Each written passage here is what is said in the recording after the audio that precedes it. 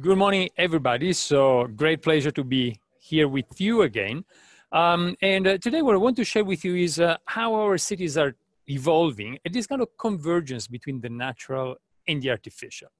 But to look at this, I wanted to start with a lot of this convergence that happens over the past few years and decades, starting from the natural world, starting from humans and augmenting humans with technology. And if you look at this, this is what has happened with cyberculture. This is what has happened also in the past, really, with the idea of augmenting humans with technology. But today, something interesting is happening in our cities. Our cities are being covered, layered with digital. The internet, you could say, is becoming Internet of Things, is entering the space of our cities. It's this kind of new hybrid dimension that you see here. And this is opening up a new possibility. By the way, I need to tell you, I'm in this era of COVID, I'm actually connecting from an airport today. So I think there's a bit of noise sometimes. So you might hear some voices on and off. So I was saying, this convergence between bits and atoms, with us in the middle, is the internet becoming Internet of Things. And this is allowing us for something new to happen. And what I mean by artificial and natural, I usually refer to the beautiful definitions given by Herbert Simon, a great researcher, Nobel Prize winner from the 20th century. So if over the past few decades we've explored, as we were saying, the hybridization between the natural world or the human world and the artificial, today we can look at something different, how actually the artificial can merge and blend with the natural. And I think that's one of the key challenges we're seeing in architecture today, going from the artificial world, from the world of cities, of buildings, of objects, and hybridizing that with the natural world. And I want to start with a very old project, that shows you this, technology, sensors, and intelligence are at the core of this hybridization.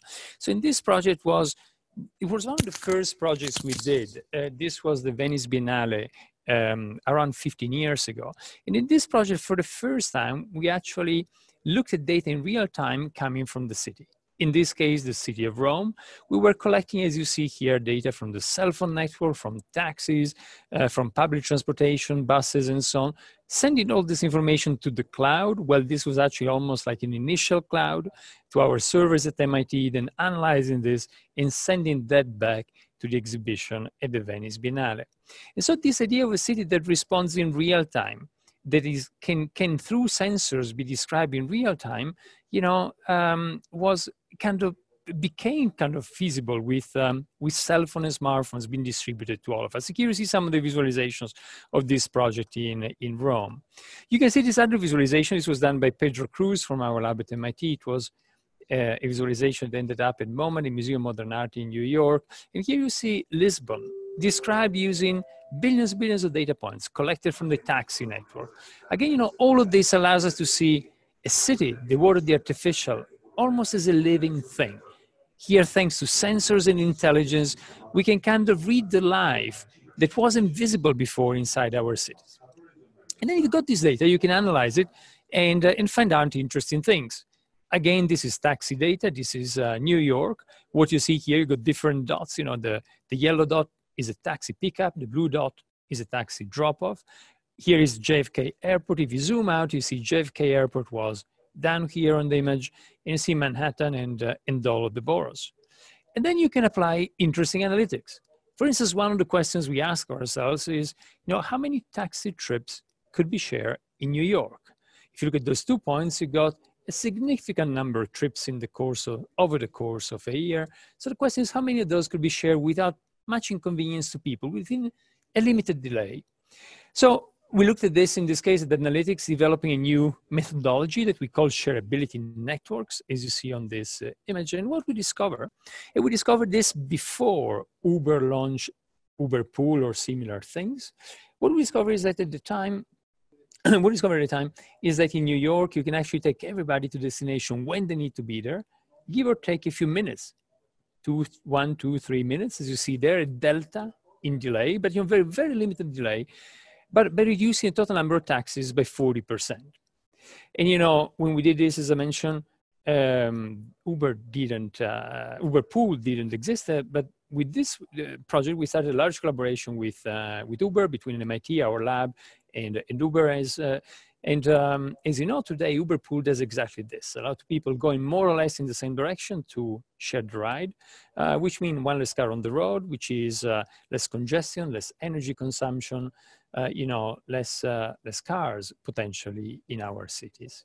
So that was, again, a very little story starting from the city, how we can understand the city like a living organism through data. We can analyze the data then, and through data analytics, we then start thinking about how the city could be reprogrammed in different ways, which is something we're doing also in another paper. This is more recent, from a year and a half ago, where we looked at another problem, again with a lot of data in New York, about what we call the minimum fleet problem, which is, what is the minimum number of vehicles we need for to keep Manhattan on the move. In this case, without sharing trips, without ride sharing, but simply by doing better dispatching. And the same approach can be applied to many other dimensions of our buildings and our cities. For instance, a few years ago, we started looking at energy consumption on the MIT campus. And what we discovered, that's a paper, if anybody's interested, by the way, all the papers are on our website at MIT. What we discovered is actually that there's no correlation whatsoever between energy consumption and where people are. In other terms, we waste a lot of energy because we are heating or cooling empty buildings. But then we started thinking, and what about trying to develop a new paradigm for warming? Let's start from looking at heating building. We call this local warming. We did a first test outside the MIT campus. And what we did, we created those kind of collimated infrared beams that would actually allow to create almost like a bubble of heat around people entering the MIT campus. And also this bubble of heat could be customized. So based on your preferred temperature, you could have kind of your own heat bubble. So you don't need to heat the whole place, the whole atrium at MIT, but you can actually just focus heating where it matters, which is close to people. Well, the installation had a lot of success. Some of the visitors to MIT freaked out, not the MIT students or researchers, quite used to strange things happening on campus. But by doing that, then we expanded the system again at the Venice Biennale. The Venice Biennale is a great exhibition happening in Venice every couple of years that allows to experiment a bit some of the boundaries of our discipline. So here's actually the making of our installation. I remove the music. The making of our installation at the Venice Biennale. And what you see here, you see, this is a team from MIT mounting everything. You see all these different collimated beam projectors that actually then follow people and would create a bubble of heating next to them, according again to their preferences. Now, again, if you're in an exhibition at the Venice Biennale, you want to make the system very, very visible. But then, you can also think about how to integrate this in a more subtle way into a real office setting. And that's actually what we've been doing over the past few years at the Agnelli Foundation headquarters in Turin, Italy. And what you see here is actually the first building where all of these systems that you see on the ceiling, they respond dynamically to occupancy, into heating, lighting, and cooling, so that the building again becomes a bit like a living building. It knows information about how it's occupied. It processes the information with analytics, with different type of artificial intelligence, and then it responds to that by changing the internal conditions. As here you see some of the interiors of the building. You see here the panels that actually control heating, lighting, and cooling on the ceiling. And also in the historical part, the building has two sides, the new one, the old one. Also in the old one, the same system, the same intelligence goes and applies. Use sensors to better understand the conditions we have, and in this case in the building, and then intelligence to respond dynamically to those conditions. And here are some of the images of the building. In other cases, we can actually use just projections and pixels, moving pixels, to bring life to our places. And this is a project and a small apartment we designed. In this apartment, we got a projector in the middle that actually allows projections potentially, thanks to a small rotating mirror and automated recalibration, to happen, projections to happen all around at 360 degrees. And so if you got this apartment, you can see, you know, every surface can become an interactive display surface, as you see, just from one single point. You can leave the place as a very nice space also when everything is off, as you see here. But when you turn it on, then, you know, every surface, every wall becomes alive with digital information. In this project, we explored another dimension of how actually we can use technology to make our buildings, our spaces more interactive. This project was actually the World Expo, the World's Fair in Milan in 2015, exactly 5 years ago. And the theme of the expo was Feeding the Planet. So we were asked to do 2 pavilions. One pavilion was a pavilion for New Holland as a big farming equipment producer. The other pavilion was actually the pavilion that was called the Future Food District. Expos are great, have always been great places to explore the future, to play with new technology and so on. In this case, we were asked to actually do a pavilion that would deal with supermarkets and selling food. Again, the overarching theme was Feeding the Planet. So in this case, looking at how we could imagine a future supermarket. And we knew what we did not want to do. We didn't want to do this. It's a beautiful picture by Andreas Gursky, but an alienating image of a supermarket of the 20th century. Our inspiration was more this little story by Italo Calvino, the Italian writer. It's about Mr. Palomar. Mr. Palomar is a character who's a little bit aloof, a little bit provincial. And one day he goes to Paris, goes into a cheese shop and starts thinking about all the stories behind every piece of cheese. And little by little, the shop becomes like a museum. He says, like the Louvre Museum. And so that was our inspiration, how we can actually tell more what is behind every product. You know, if we are able to do that, then we can actually make sure that consumption is more informed. Another image that was our inspiration is this beautiful painting by Guttuso, you know, where you see the richness of interaction between people and products, and people through products in a traditional market. Well, how to do that in the framework of a modern supermarket? The way we did it was, first of all, to put everything on tables. You know, tables have been beautiful interfaces. As humans, we've been using tables for thousands of years to eat together, to sell things to each other, you know, to meet. And on the top of the table, we put a lot of Kinect sensors that detect people when they approach the table. And then the idea is that as soon as you approach the product naturally, seamlessly will start you know, showing information about itself, presenting information. Again, if you buy an apple, as you see here, you can buy still in 1 second. But if you got 3 seconds, you might learn a bit more about that. And if you go like 10 or 15 seconds, you might even see perhaps the orchard from where the apple is coming from. Well, we also wanted the supermarket to be organized a bit like a theater with all these products on different levels. You see it here. So at the entrance, you will see all of them in one go. And then with these different layers of information on the physical layer, but then also digital layer above it and aggregated layers still above that. And here you can see actually the build pavilion was actually one of the most visited one at the expo, was both a pavilion and actually a real supermarket. It won a few design prizes as well. You see all the different tables. You see actually different type of interactions happening inside. You see different layers of information, as I was saying before, over here. And actually people playing with it. Kids loved it. Kids would jump from one product to another one and to see, while seeing this accordion of information, you know, appearing in front of them. And then again, you know, if you only have a few seconds, information can be quite basic. You know, what's the price, nutritional values, carbon footprint. But then the more you interact with something, the more it reveals information about, you discover information about that product. And here's a short video actually showing the experience inside the supermarket.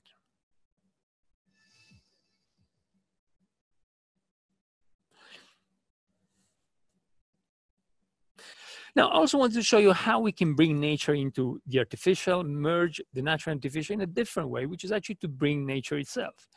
And so the first thing we've seen so far is how we can merge the two by using sensors, artificial intelligence, actuators, in order to turn the world of the artificial, the world of the city, the world of a building, into something that behaves much more like the world of the natural.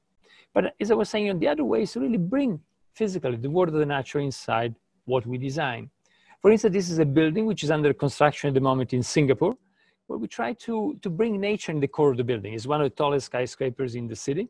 And in the middle, as you see here, there's a very large public space. It's a space for people on the two sides of the building to come together, to enjoy time together, to work from there.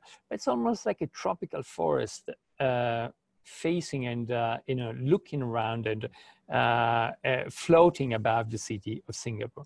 So in this case, again, there's a lot of technology as well. If you want to create a tropical forest high above Singapore, you also here need to have a lot of control, a lot of sensing to make sure that all the environmental parameters are correct.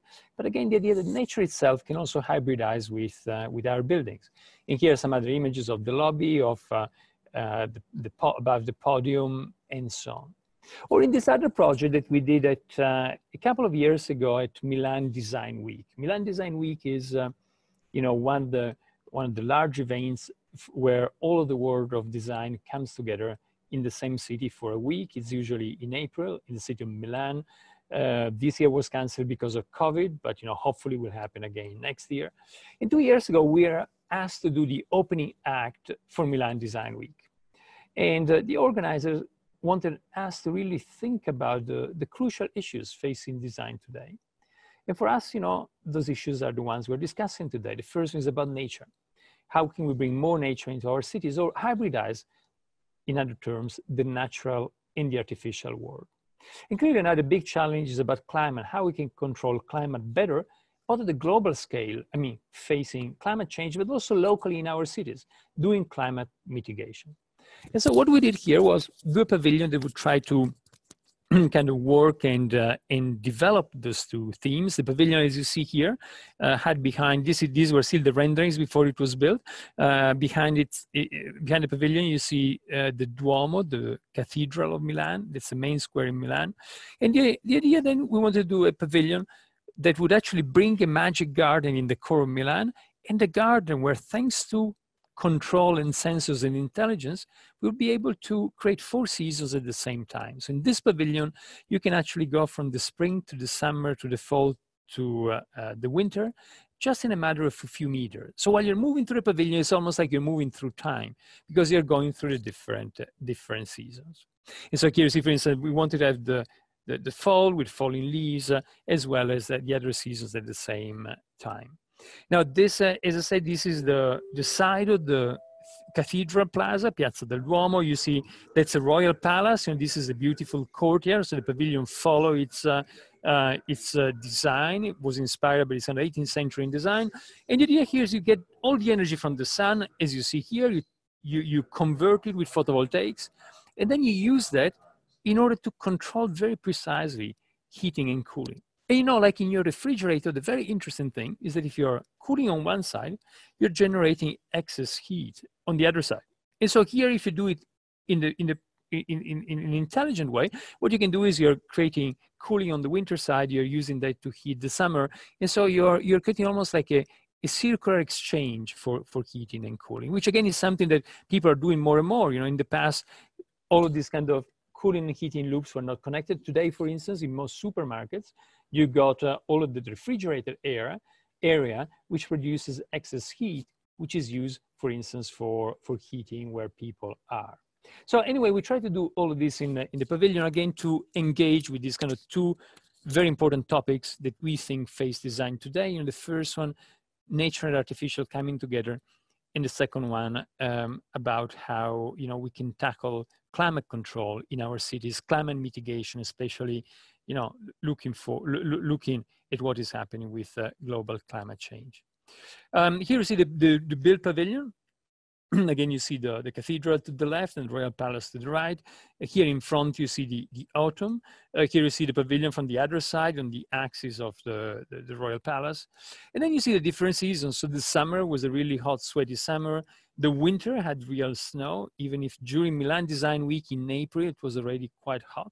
But it was real snow on the winter side. The spring had blossoming trees, and summer and fall. Here you see the summer again, just kind of sweaty summer, and fall had fallen leaves. Again, just a short video here with the experience inside. And again, this was for us a way to have people think about those 2 very important issues, nature, as I said, and the other one about climate remediation and climate mitigation. It was also became a very popular pavilion during Milan Design Week, and all of what was in the pavilion has been recycled in different ways, including all the trees that have been planted in the city of Milan. And as we are starting to wrap up, I want to show you a few other projects. First of all, another project at the World Expo. In this case, we are in Spain. This was before Milan. In this case, the theme of the expo was not feeding the planet, it was water itself. And so the mayor came to us, this was in the city of Zaragoza, the mayor of Zaragoza came to us and said, how could we use technology today to use water, such a beautiful natural material, in a different way?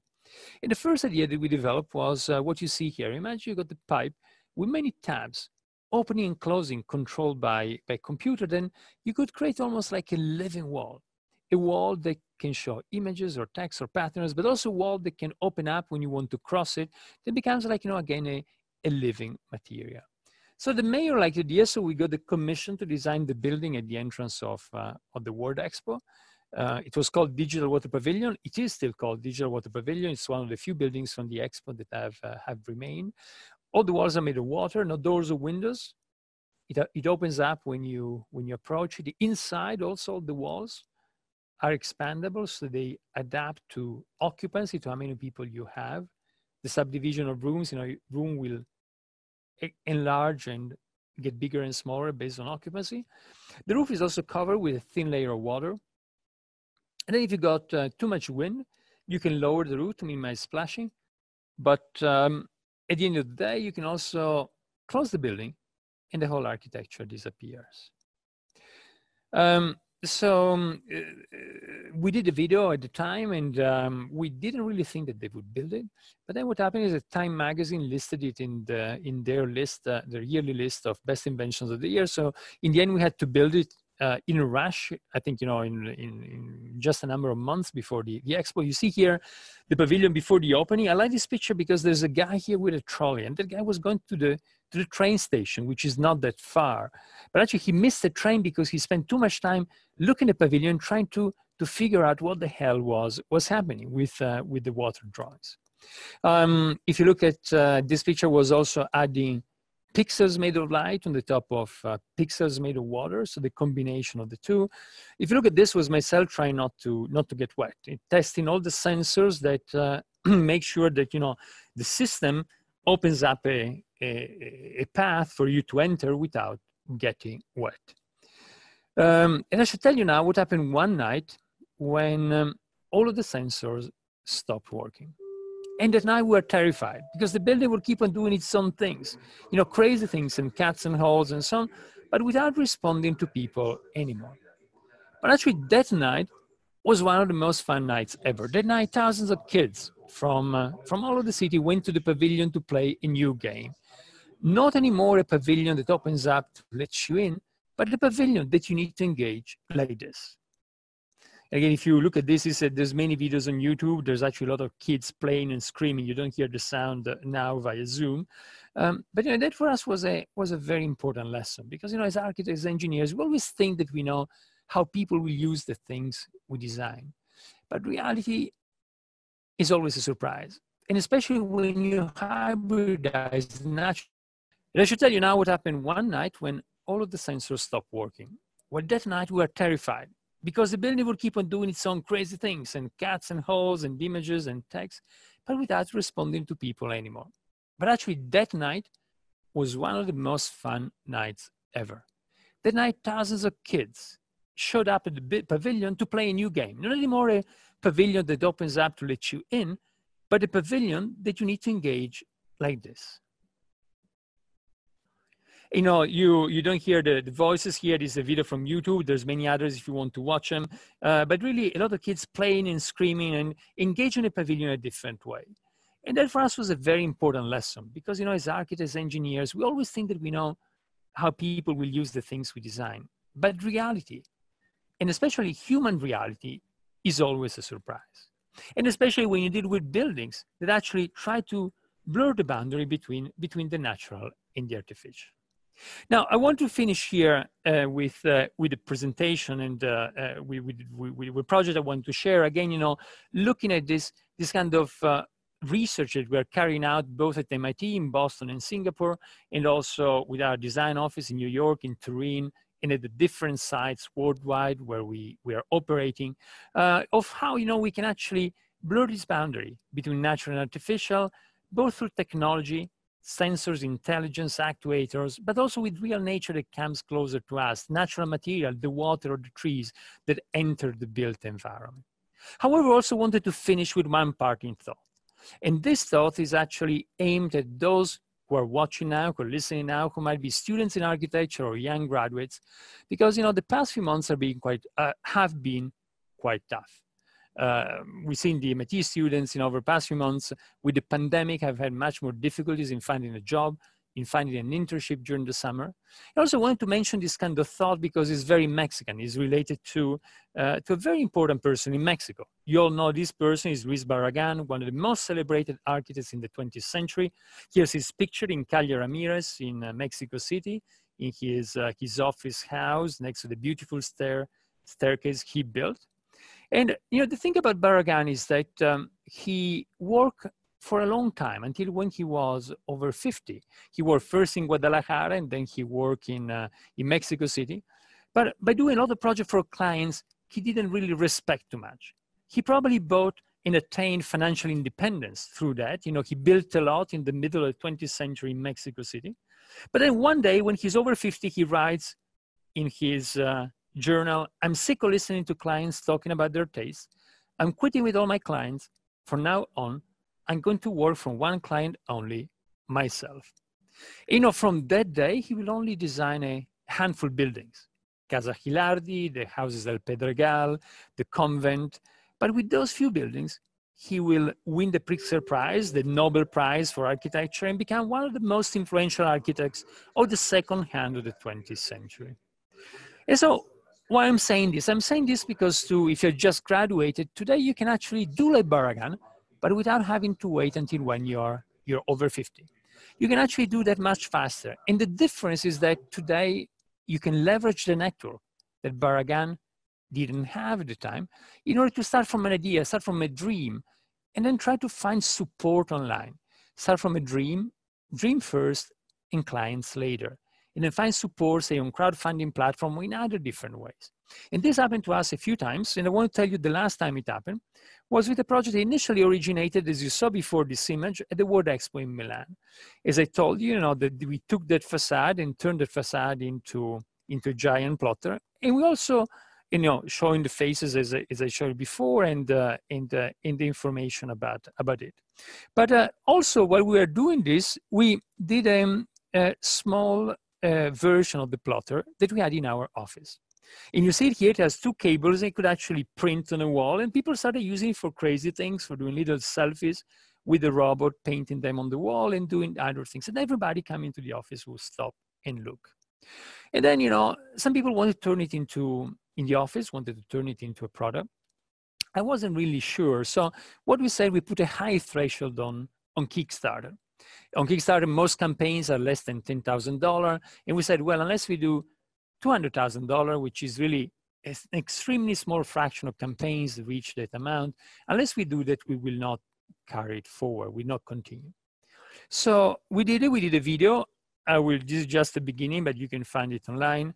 And then it went on Kickstarter, and believe it or not, became one of the biggest campaigns on Kickstarter of a year and a half ago. I believe the total amount was close to $3 million that was raised online on crowdfunding. And so because of that, then, Scribit is the name of the little robot now, had to be produced. You see the final version here, the produced one. It's actually much sexier than the one in the video. Again, it just won the Red Dot Design Award and a few other awards in design. And so it turns every wall into a canvas where you can plot, you can put information on your wall, and you can actually erase it automatically or manually. And so, you know, you can bring color to your life by actually having a little robot writing in the house. So somehow, you know, how that idea initially that was on the wall in the office, we didn't know what to do with it, and then we put on Kickstarter, became a reality. And again, the reason I'm saying this is for all of you who just graduated, who might have difficulties because of the pandemic, how, you know, you could do what Barragan did, but in a different way. Don't wait until you're 50 or over 50 like he did, but start from the beginning. But don't start from clients or traditional clients. Dream first and find your clients, a community who will support you, or some people who will help you turn your dreams into reality. Find them later. And I think that's one of the nice stories about you know, this new interconnected world we're living in, where the ideas can start as ideas and then become reality later. Somehow what Barragan did, but in a different way, and you can do it just right now as you get out of university. Well, I wanted to finish with this, with a little note of hope. I really look forward to seeing you next time in person in the beautiful city of Tijuana. Thank you very much. Thank you very much. And can you please tell me, how can architecture design the tendencies or the cities of the future?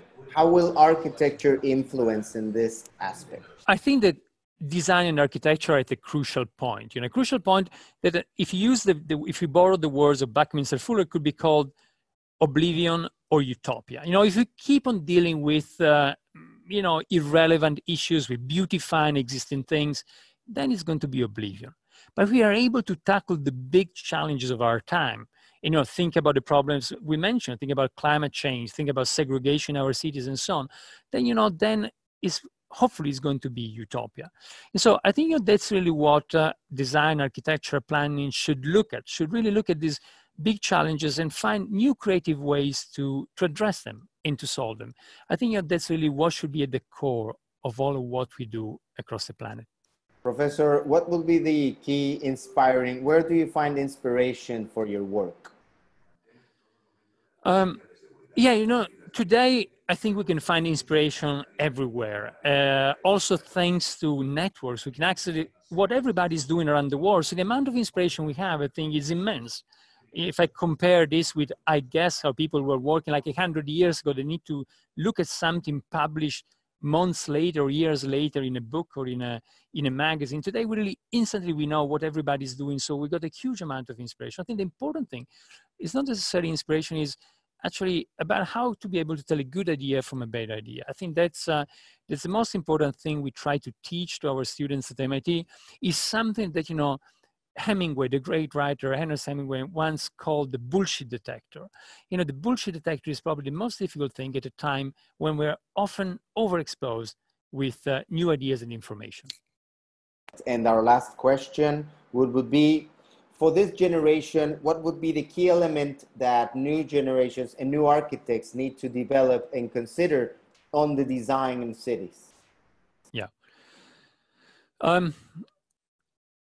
I think there's a very important point that we need to take into account today, is that, you know, it cannot be just one single architect, designer, planner dealing with the complexity of the contemporary city. And I think we need to recognize that what we do has to be collective work at every scale. And collective work means we also need to work with many, many different disciplines, with many people, but also people from different disciplines.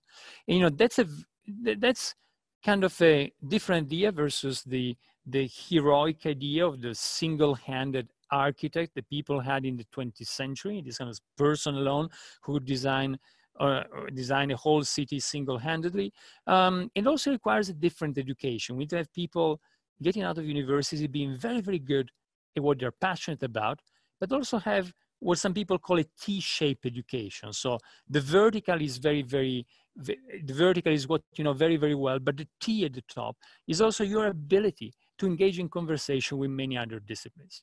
In those disciplines today certainly should include, you know, if you look at the topics we discussed, should include programming, should include computer science, artificial intelligence, nature, biology, sociology is vital if you deal with the city. So somehow having the ability to have a conversation, to be conversant with those other experts become vital to create the city.